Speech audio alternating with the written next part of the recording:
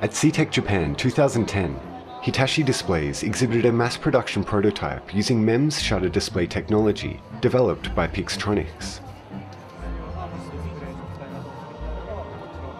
In this display, each pixel has a MEMS shutter that opens and closes at high speed.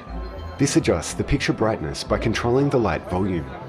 Pictures are displayed by switching sequentially to the light from red, green, and blue LED backlights. これの一番の特徴といたしましては、低消費電力が実現できるということであります。その理由といいますのは、今の液晶のディスプレイでございますが、光をですね利用している割合が光の 6% とから 8% ぐらいの利用率ということなんですが、この方式を使いますと光をですね、60% から 80% ぐらい利用できるということが特徴でございますので、用途としてはですね、スマートフォンとか携帯電話、モバイル系のですね、低消費電力のニーズが非常に高い製品にですね、適用していただきたいというふうに考えていま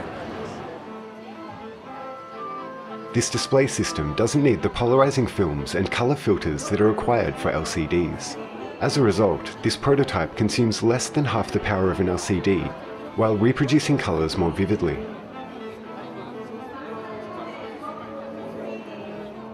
今回展示している製品は、2.5 インチのですね QVGA というですね製品でございます。このディスプレイの特徴といたしましては、高速のカラーの動画の表示と同時にですね、モノクロの超低消費電力の画像がですね同じディスプレイでできるという特徴がございまして、高速のカラー動画のデモと、モノクロのですね超低消費電力の、2つのデモをやっております。With this display, when reading a newspaper or other document that doesn't require color, ambient light is reflected inside the display to show monochrome content without using the backlight.